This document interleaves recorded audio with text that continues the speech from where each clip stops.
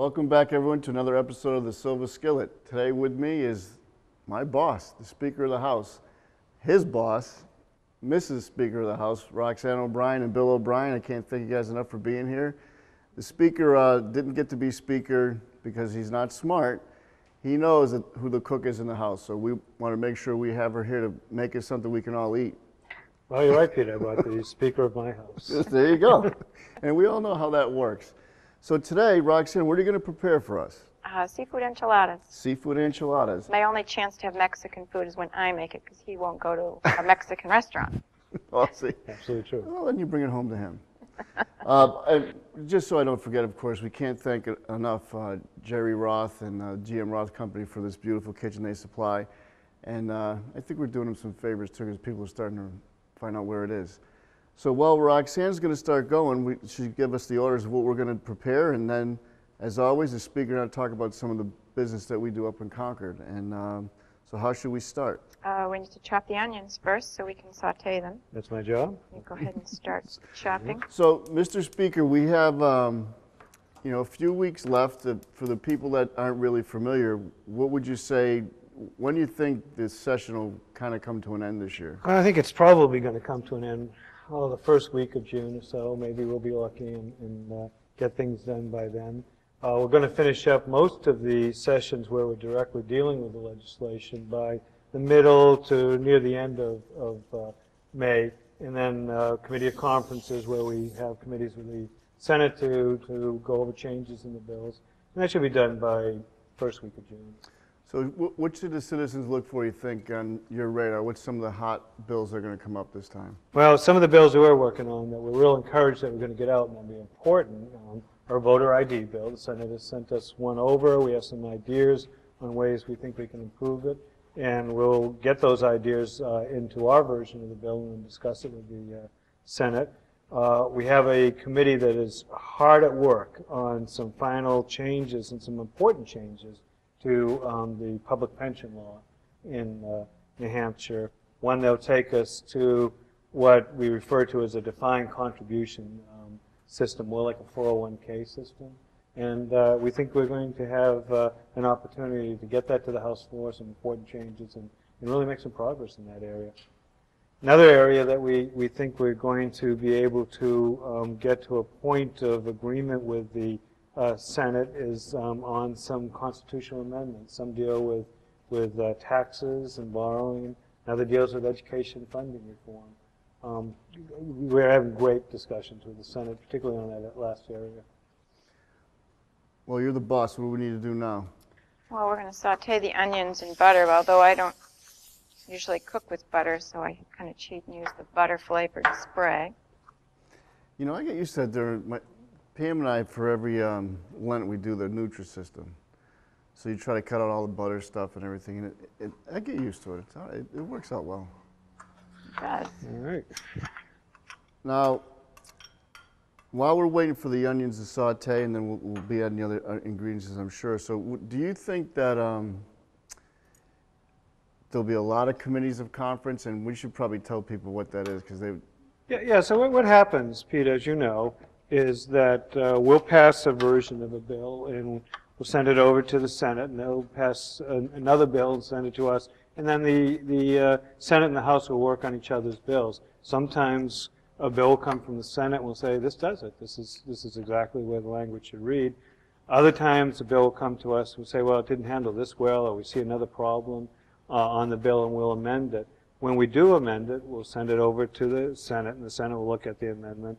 And at that point, they'll decide, are we ready to go with this, or do we want to talk to them about why they did it, what did they find out, or do we not agree with their position? And so you set up a committee. The Speaker appoints members to that committee. The Senate President appoints members to that committee, and they'll sit down and try to reach agreement, try to see if they can go back to their respective bodies and say, we discussed it, and this is what we recommend to you is either compromise language, or, the Senate may come up with some language, we listen to their explanation and say, well, that makes sense. And once we get to compromise language, both bodies will then pass the compromise language. Sometimes it happens you go into a committee of conference and the two sides just can't agree. in which case the bill never becomes law. And that, in general, I think a lot of people, at least in my opinion, what we do in New Hampshire isn't a lot different than what they do in the federal government. It's the same process. That part of it is. I mean, there's one important difference between the New Hampshire legislature and Congress, which you all know about, and other legislatures, at least insofar as I've talked to other House speakers about how their bodies are run. And the big difference is that in Congress and most legislatures, it is restrictions on the number and type of bills that members can file, and there's the ability of leadership within the House of Representatives in other states, Senate in other states, to kill bills without them coming to the House floor. So if a committee chairman or the House Speaker sees a bill and they say, you know, this isn't the bill that is one that I think is going to pass, or maybe even not one that I want, they can kill it. New Hampshire's really different that way. Every member gets to file as many bills as they want to. I know that. Yeah, and some of them come across as bills that, let's face it, just aren't central to the way most of us think. And that member can get it into a committee. That committee has to have a public hearing on it, and eventually the committee has to report it back out to the House for final action. And if that member, if it's only one member of the 400, wants to have a debate on it, the member can require a debate, get up and tell the whole House. Why, for example, as one bill was filed this session by a Democratic representative, Meriwether Lewis should be exhumed. And you know, many of us would think, and I think I'd submit to you rightfully so, that that's not really central to what's going on in New Hampshire and any sort of realistic agenda. But it is really something very strong about the New Hampshire legislature, because it shows respect for the constituents who sent that representative to us, that if through that representative, presumably you want an issue heard, we're going to hear it. We're going to vote on it. And I don't think people realize that how lucky we are. And it's just that it's nice to have the right people in charge of something that big of an apparatus, because it can go the other way, as we saw. Yeah, it can. It can. And there's a strength to it. And as the majority party this term, and as any party that's in the majority, whether it's Democrats or Republicans, in that sort of setting, you sure take your knocks at times, because all it takes is a paper to line up, you know, a few of those really silly bills and say, what are you doing? Why are you doing those bills? Well, we're not doing them because we made a choice to do them.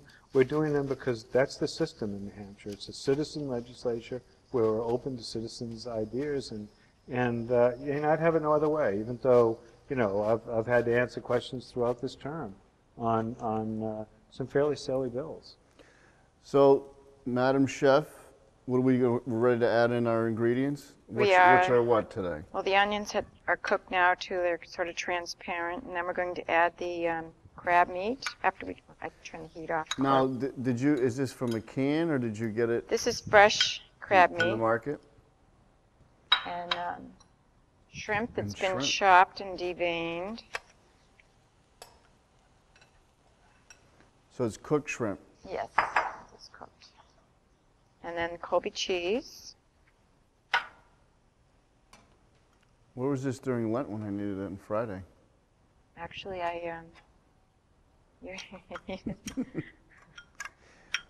We always have had something for fish. That's the thing I've been saying. I think there's one near you in Milford. There's no fish market in Nashville. You believe that? That is surprising. There is a good one in Milford. Yeah. There was one that had been around for a long time, and they decided, because they'd become so successful, they'd move it down the street, and it became sort of a restaurant. And it lost its old time. This is a fish market, go in and buy the fish there, and became just sort of a restaurant with a counter. And people didn't really go to it.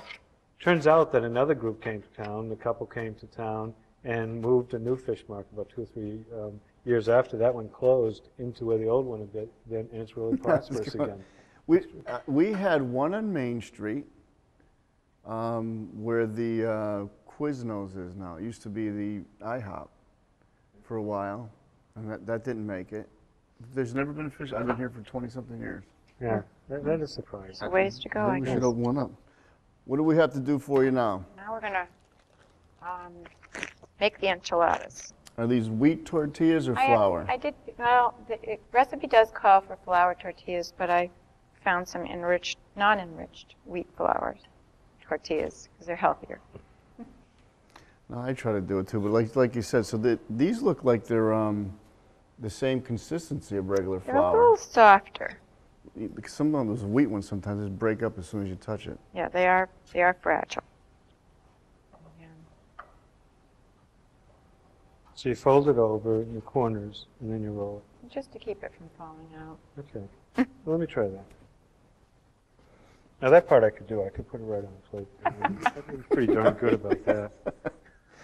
Well, I don't know. She seemed to go kind of fast over there. Maybe you have had a problem with that in the past. You don't believe I could do that, No. do you? Well, I've been to your Okay. house a few times, and I've not even really seen a fork in your hand except when you're eating. So. Well, you probably won't.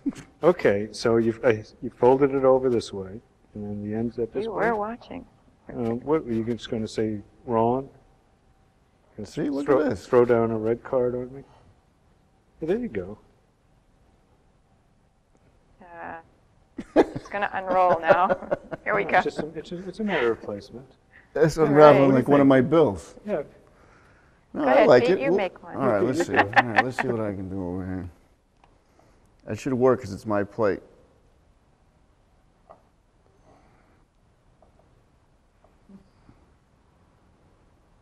You can tell there's cheese in there. You're right, Pete. This is the moment of truth. He's making his own, right? Oh, I see what I did wrong. You didn't do anything wrong. Well, he folded the whole side over. That looks, Only it now looks he's like- made a burrito. See, It looks a lot that's really better. not an Yeah, I enchilada. don't know. I just roll. That's why I said I'm not the roller guy. All right, let me try it again. Yeah, give it another shot.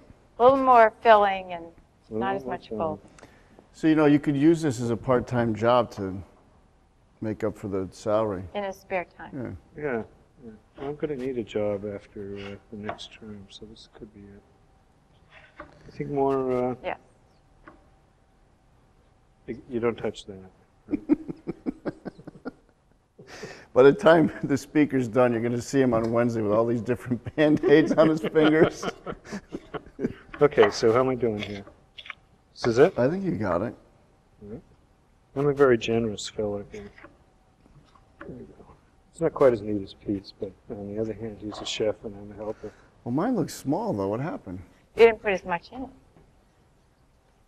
See, I didn't want to come on all over the sides.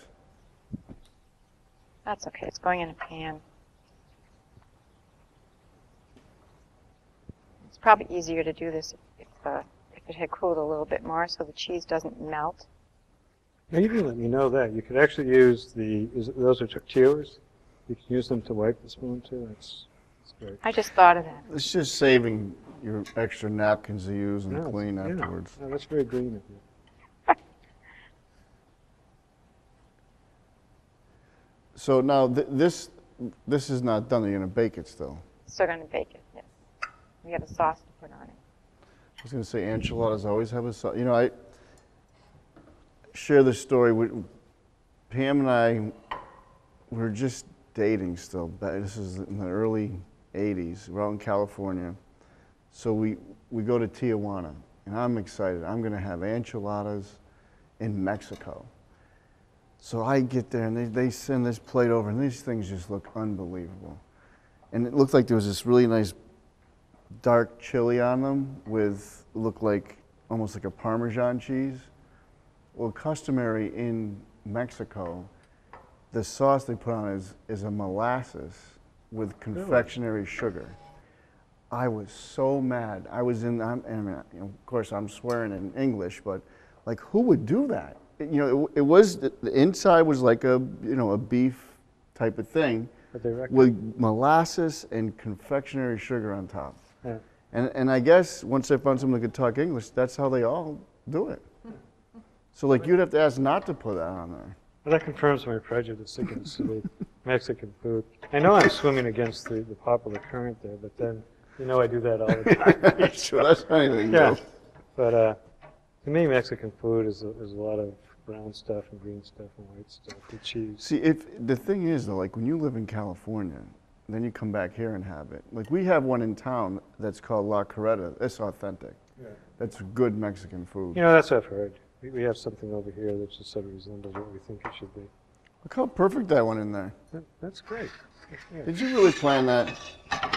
See, now me, I'd have 4 more things over here, and plus I would have cooked enough for Nashua. Look at this. All right, so what goes into the sauce, Roxanne? Now we put in the butter. Here's the part I don't like to put in. Is it real butter? We'll let that melt first. So- Do you have a wooden spoon? I think they're right where you are. There you Look at go. that.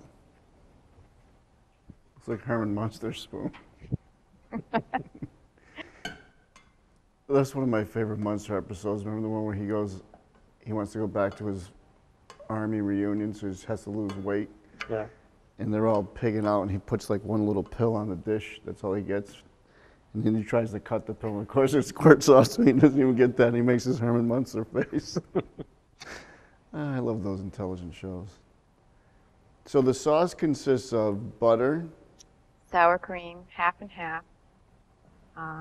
Garlic, salt, and parsley. so it's like a cream sauce. Mm-hmm.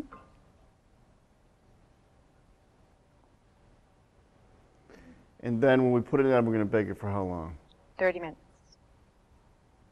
We have the cheese and the tomatoes too. That will So garnish. that's the time you have to do the shots of tequila, and you get So ready. when do you put the cheese on? After you've baked it, you put it on, or does No. it go on? You put it on to bake it. Sauce and then cheese, or cheese sauce? You put the sauce on and then you put cheese on top. Okay, because I want to know, because it could come a point. I have to make myself a seafood enchilada. I don't want to go out. You know, if you're stranded on an island and only with seafood, I guess, right? You might have to. And the problem is, in this area, I'm really rather challenged. I went right from mom to Roxanne. And it worked out well. I mean, obviously, I didn't starve during the transition or at any time thereafter. See, now my mother never cooked really. My father did all the cooking. Really? Same thing. Role models, huh? It's just, and my father's father he came over here as the chef on a ship, and actually I think I told the story before. My aunt Jackie used to be the head chef at Cape Cod Playhouse, and Kennedy wanted her for his inauguration to cook for their meal. Oh, you never Wow. told me that. And she was very timid, and she just wouldn't do it. You know, they're huge Kennedy people. You know, Yeah. well, I told you they call me Petey the Republican, because none of my family can believe I'm a Republican. So Well, my Massachusetts family were all Democrats too, but they stopped talking to me. so that's easier. That's easier. I don't hear the insults or otherwise express when I'm not around. Yeah, they still do. I haven't got any nasty letters or anything yet. But then again, I don't affect them. Yeah. So we're putting in the cream. That's half and half, right? Right. And What's this? Sour Sour cream. cream. just going to heat all this till it gets warm. Not going to cook the spoon. So this isn't any particular portions. It's sort of a smidgen of this. No, it's measured out. Okay. It's all over. Well, she has it all typed out, which I keep telling her when I'm going to do that. But they'll end up putting this on camera on the line for you for the actual recipe, Oh, that's good. so that they can make this on their own. Speaking of Senator Sanborn, he's supposed to come on here and make his clam chowder recipe from the draft. Oh, that would be great. Well, Yeah. they've actually turned out to be pretty good cooks. And you know, I've gone up there, eaten some of the things he's put together, and they're very good. Well, I guess he's not worried about putting it out. They won something with it, but he put it in Ron Paul's cookbook. We did. So it's public knowledge anyway, so Yeah. figures he can go ahead and do it. Yeah, I've never really asked when I've gone into restaurants, and maybe you guys have. If you go into a nice restaurant and you come across something like a clam chowder, it's really good. Will they generally give you the recipe, or is it you consider Usually those proprietary? things, they don't do it. But like, have you ever gone to the White Barn Inn in Kennebunk? Yeah. Well, he actually has a school that you can go there, but he has a cookbook, and it's exactly what every ingredient, every process. Yeah. So some will. I think the nicer ones do. Do they? Have you ever gone into it? In South Yeah, they got Carolina, nothing to that worry restaurant about. we were in, Magnolias, I think it's Oh, called. well, no, I didn't go to Magnolia's. They have an amazing Yeah. cookbook. It's actually a famous restaurant for down in that area. So you can see probably it's going to be like a nice glaze on there when it's keeping it nice and moist in the oven. I know it smells good. That's half the food anyway, isn't it? That's right. That's why I hate when I'm cooking and I eat never cold. Now we have to put cheese on it. Cheese. I brought tomatoes too.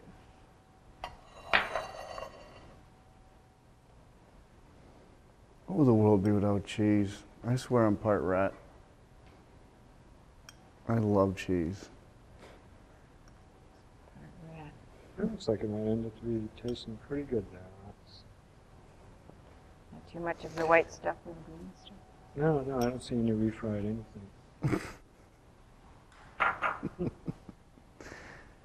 Some tomatoes. Spoon? You need a Maybe spoon? It's like it's my own kitchen now.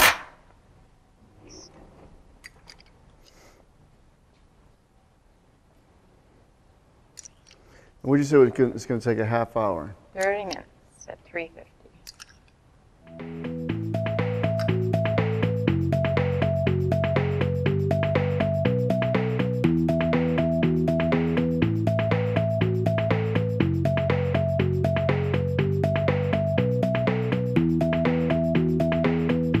Well, it's time to try some seafood enchiladas.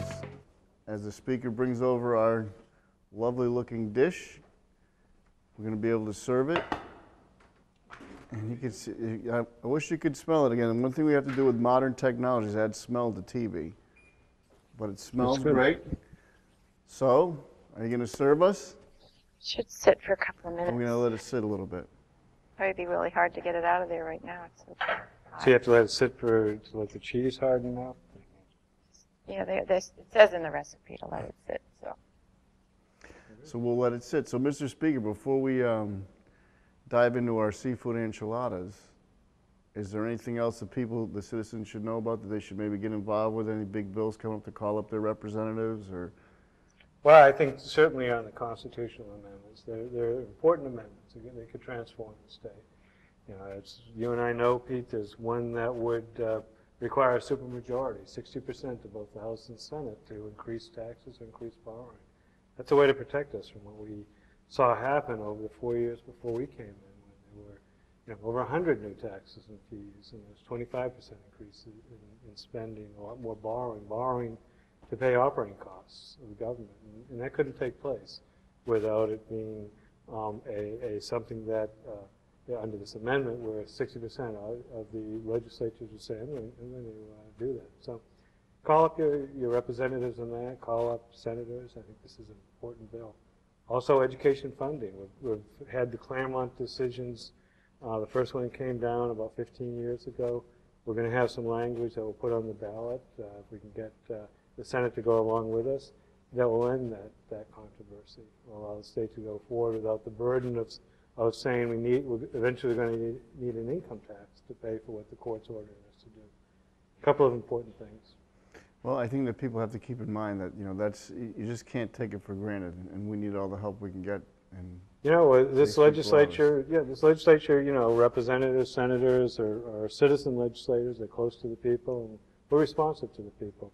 But folks have to let us know what to do. We think it's good. I'd like to talk to certainly my constituents and a lot of folks and tell them why it is good. But in the end, we'll listen to people. And so call up. Let us know. Well, I think we're about ready to dive into our seafood enchiladas. And again, I wish you could smell it. It smells really, really good. That's coming out of there nicely. That's the one that I wrapped. I think that's the one I did. You think? Some forks out here. Well, there you have it, everyone. Seafood enchiladas. We're not going to let you watch us eat here, but I want to give special thanks to the Speaker of the House. You guys, busy enough as it is. Thank you. Can't thank you enough for all you do. And of course, his lovely wife, Roxanne. Without her, we wouldn't have a cooking show today because he wasn't going to cook. It wasn't going to be me. Thank you, Henry. But Mr. Speaker, and Roxanne, thanks again. We'll see you next week, everyone, with another show of the Silver Skillet. Take care.